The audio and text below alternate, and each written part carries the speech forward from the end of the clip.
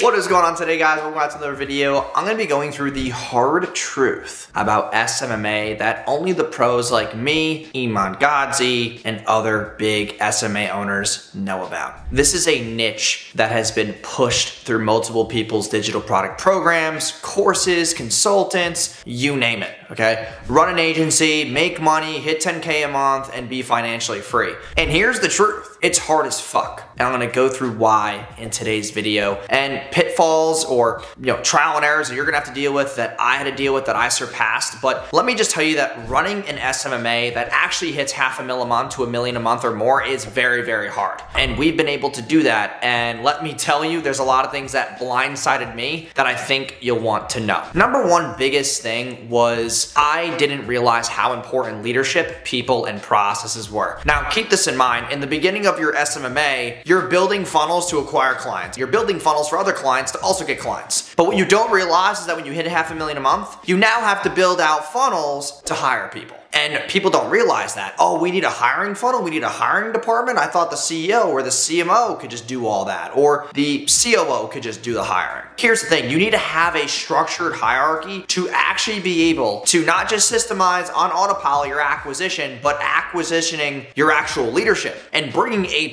leaders into the business. Second thing that I realized about SMA is that it's not about how much you save on payroll or how much your payroll is. It's actually predicated on 2 KPIs. Revenue per headache or revenue per employee. And these things we don't think about. We're just like, oh, I have a team of 5, we make $1 million a year. Okay, so you have $200K per revenue per employee. That's good. Right? You want to be above $175,000 revenue per employee. So if you're not at that stage, it's probably why your margins are suffering, or you're dealing with a lot of refunds or bad churn. It means that there's someone on your team who's a bottleneck who's preventing you from growing and scaling, and you're not going to pay them enough. This is the thing we had to realize very, very quickly, is that as we started hiring more and more and more and started to find better leadership and strategy leads and marketing managers, paying them $4 or $5 grand a month was just not feasible. We had to start paying $7,000, $8,000, $9,000, $10,000 a month. And that's because living costs are rising. A lot of corporations are paying that, and you're competing against the big conglomerates, okay? There's big ad agencies and advertising firms on Main Street in New York City, Wall Street, whatever you want to call it, and they're paying people $10,000, $15,000 a month, and you have to compete with your culture, your experience, and your morals and values on how you're going to allow them to grow in their role. Okay, number 3 was having really solid onboarding. I know this is very, I have a video that talks about this that you guys can check out,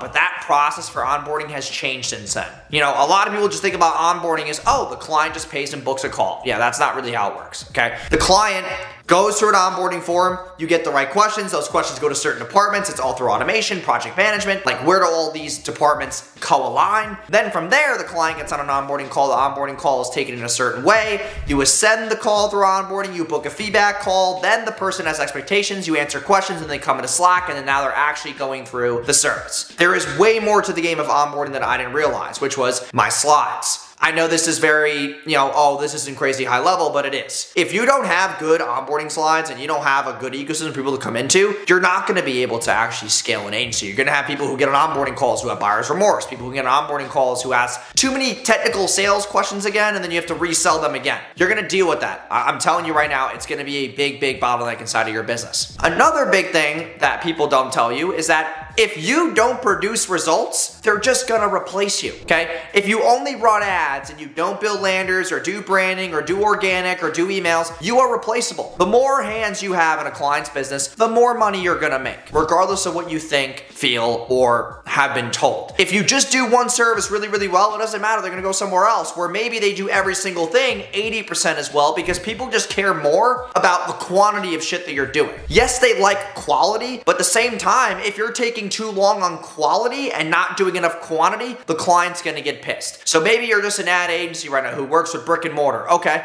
go find a way to run TikTok ads for them. Do Google, SEO, website redesign, conversion rate boosting, organic.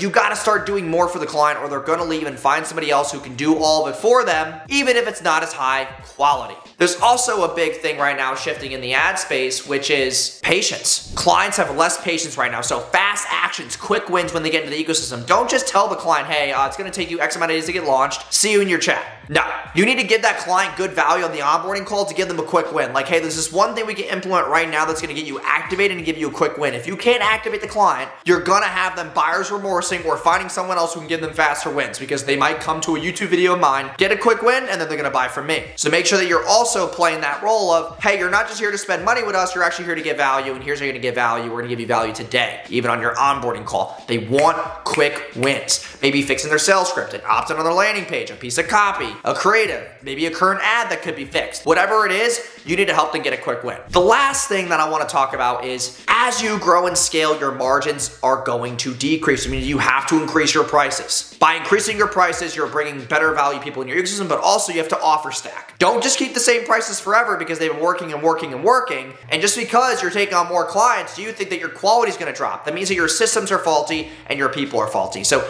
that's the biggest thing, and those are the biggest things by far that I've learned that people have lied to you about SMMA. It is a very hard business model to scale. I've been able to do it efficiently. It took me, a good amount of years, and I just want to share those stories with you. So if you guys enjoyed, please like, comment, subscribe, and I will see you in tomorrow's video.